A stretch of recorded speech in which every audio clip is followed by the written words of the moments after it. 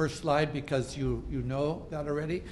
I want to talk today about what are my educational goals. I would like to talk today about how foods and nutrients can alter your health other than providing nutrition. Some foods or food chemicals can treat or prevent major human diseases by altering your gene expression or altering your existing genetic polymorphisms. That agriculture and medicine can work together to promote health and prevent disease, and to use food to alter your gene expression in a dose and time-dependent manner to prevent disease. We know that we're not all genetically the same. We don't react the same to medicine or to foods. Not all foods are the same. Foods have changed over the last several thousand years. We all know that someone like Winston Churchill lived to be 90. He was British Prime Minister at 80. He was overweight. He drank heavily. He smoked cigars. And he never exercised, and he didn't eat healthy, and he lived a long life. Where Jim Fixx, who really was the person who started the sport of running, he started Runner magazine, and he advocated running, died of a heart attack at age 52. So we're all different.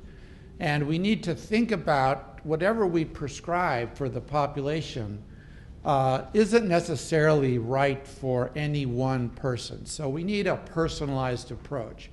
Chronic disease accounts for 75% of all healthcare expenditures worldwide.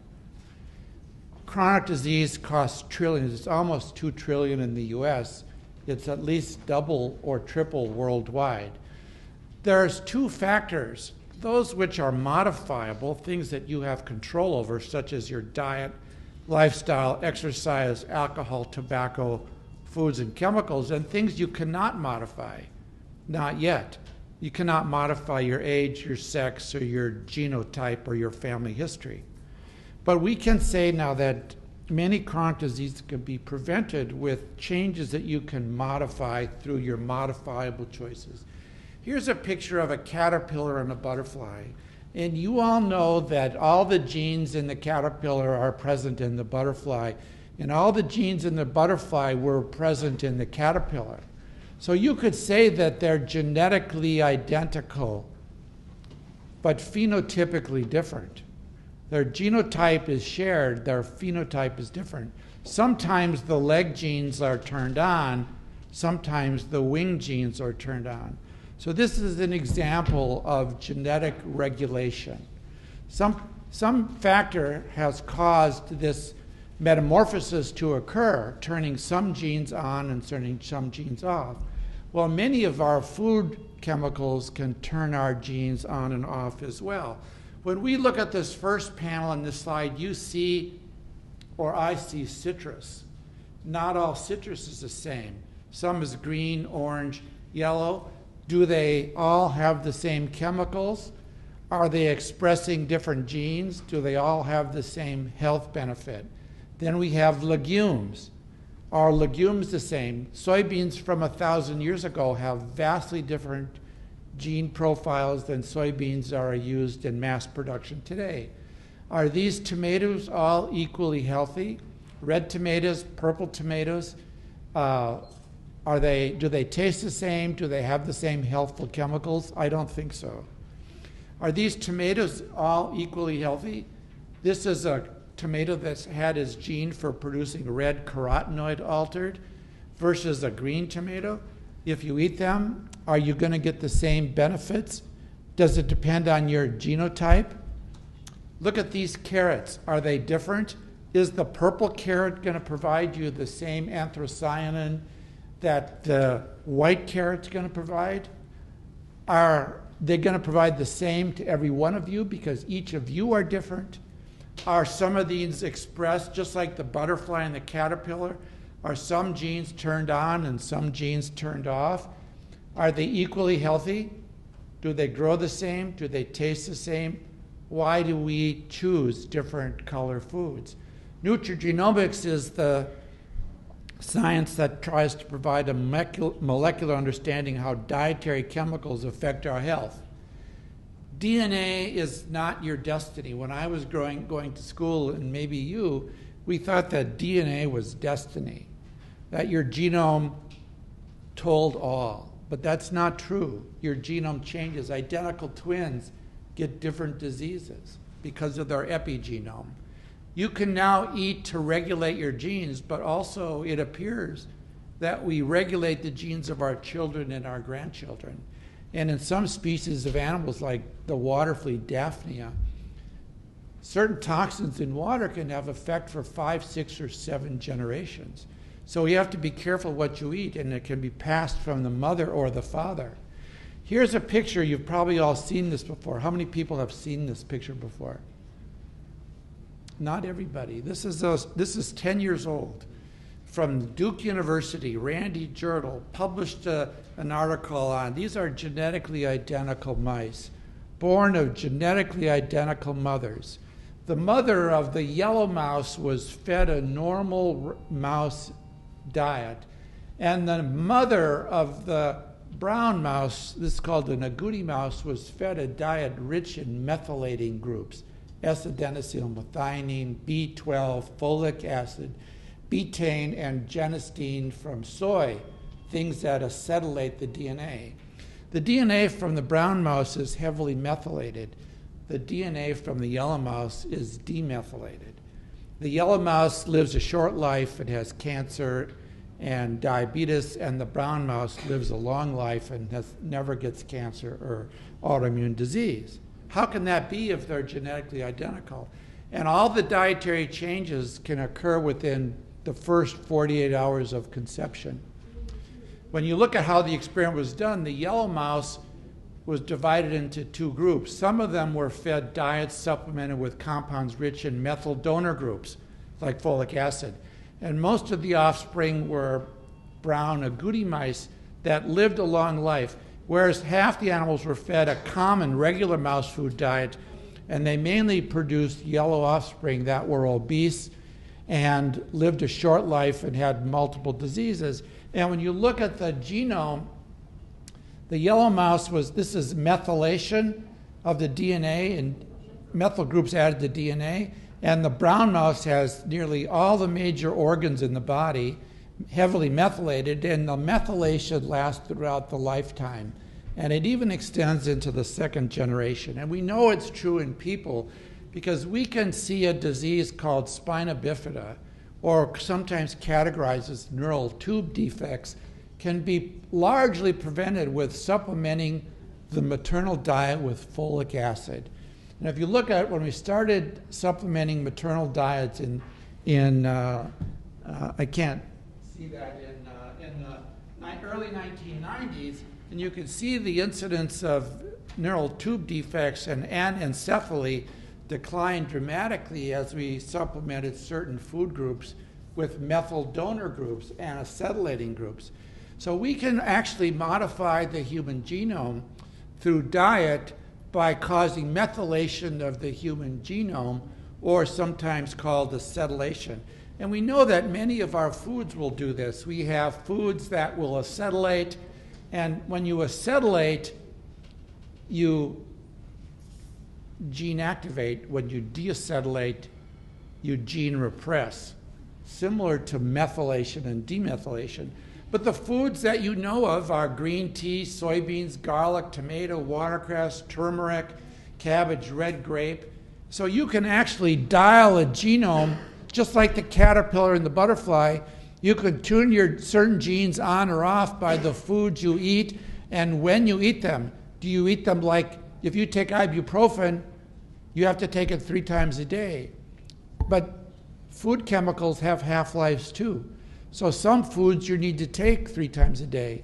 When I go to Japan, I eat soy in my miso soup 3 times a day, and in the US I have it 5 times a year. And starvation. We all know the experiment done both in World War II and in China in 1960. So 1944, we had mass starvation in the Netherlands in 1944. Followed 50 years later by mass obesity, diabetes, heart disease, in children born of mothers who were starving in 1944. We saw the same thing in China during the famine of 1959 to 1961. We saw a huge incidence of obesity 30, 40, 50 years later in children born of mothers who were pregnant at the time of the famine. In addition, we have babies born during famines have double the risk of schizophrenia and some other mental illnesses. So we are modifying the genome by all the chemicals I told you, but by obesity, we can hypermethylate DNA, and we can also do it with starvation. So we have multiple tools. Sometimes we apply them indiscriminately and not voluntarily. But what if we could actually control them voluntarily? Here's a picture of a rat that's been given vitamin A on day 8 of pregnancy. Vitamin A has caused the homeotic Hox gene 1 through 4 to become turned on in cells that usually have those genes turned off. Well, the homeotic Hox genes 1 through 4 are responsible for spinal cord formation and body patterning. So if those genes are turned on at the wrong time, they're normally off. But if you give vitamin A and turn them on, you get malformations. So you can sometimes cause malformations within an extremely tight window. When in the developing fetus we have certain tissues develop, we can interrupt them with some dietary modification. This is not such an easy picture to look at, but we have the parental diet, the maternal diet, the prenatal diet, the diet around birth. Some diets are very important within the first 1,000 days of life. Micronutrients, methyl donor groups, nutrients, and sometimes the adverse effects will not appear for 30 or 40 years. In the current obesity epidemic that's affecting 1 billion people, are we going to see an adverse effect 40 years? But it starts in the oviduct fluid. When the zygote is transitioning down the oviduct, it's exposed to bacterial infections, cytokines, amino acid, glucose, growth factors, temperature, and mechanical effects. And when the oocyte is provisioning itself it's exposed to dietary fat through different lipid droplet sizes and compositions depending on what the mother eats. Lipids and sugars can alter mitochondria. Micronutrients can impact DNA, and certain dietary chemicals from plastics. Fetuses can develop their taste by 15 or 16 weeks old. We know that fetuses begin to respond to flavors in the amniotic fluid. We know that they smack their lips when the amniotic fluid is exposed to sugar, and they can smell by things that are in the amniotic fluid, and we know that they can develop a bitter taste and cause a grimace on their face when they're exposed to bitter chemicals. And we know that later in life, babies born with caloric-deprived mothers have lifetime risks of obesity, cardiovascular, and type 2 diabetes. And here we have a picture of a baby that rejects a flavor, while another exposed to a flavor in utero accepts it. So we see that taste and taste preference can be determined in utero, sometimes within the first zygote or oocyte stages of development. Here's a picture of a baby bottle and a plastic water bottle, and you've read in the last 5 years about the worry, it's a real worry, about bisphenol A and tributylin, chemicals used in plasticizers. They've been shown to cause alterations of the epigenome and be an environmental toxicant that alters your genome. Michael Skinner was wildly criticized when he published the paper that injection of mothers of mice or rats with bisphenol A, you could see differentiated methylated regions for 3 generations. So my daughter had a baby 10 years ago, and she used baby bottles with bisphenol A. Did she program my grandchildren for a multi-generational effect?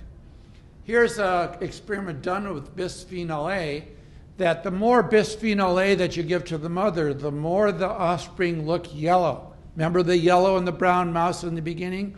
So if you give the mothers bisphenol A, in different groups of mothers, we can get yellow coat, and they get obese.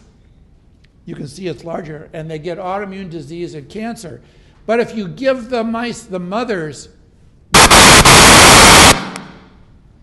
sorry, I'm innocent. If you give certain foods like genistein, you can reverse the effect. It isn't just the mothers, the fathers too. The father's spermatozoa and DNA can be imprinted during development in maturation in the epididymis by the same dietary chemicals. So it isn't blame the mother. Both mother and father can confer lifetime and multi-generational effects. Here's the experiment that's been very well published on mothers that lick their offspring. So a pup that's raised by an anxious, low nurturing mother becomes an anxious adult. A pup that's raised by a relaxed, high nurturing mother becomes a relaxed rat.